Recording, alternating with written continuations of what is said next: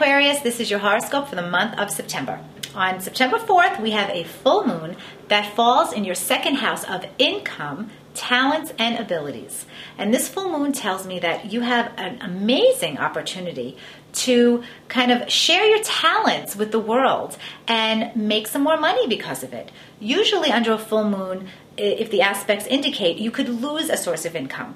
But this full moon tells me that it's more of a culmination, that there's actually some very supportive things going on, namely a trine from the moon to Mars, the planet of action, which is now in your sixth house of work.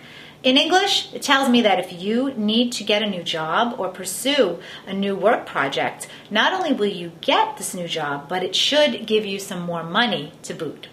2 weeks later, on the 18th, we have a new moon that falls in your 8th house. The 8th house is a deeply psychological house, and there's going to be an opportunity for you to release some baggage, some psychological baggage that you might have going on. It's a great time for forgiveness, and remember, the only way to truly heal yourself is to forgive others.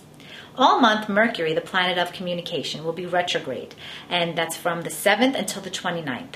It's a great time for you in particular to clean up some past financial errors that you might find. Go digging up your past records. You might hear from your accountant or even the IRS because they might find a tax mistake. But I'm sure that you'll be able to take care of everything. It's not something to worry about. It's a time where you'll be more aware of any financial mistakes that you've made in the past, and you'll know how to rectify the situation so you don't repeat those mistakes going forward.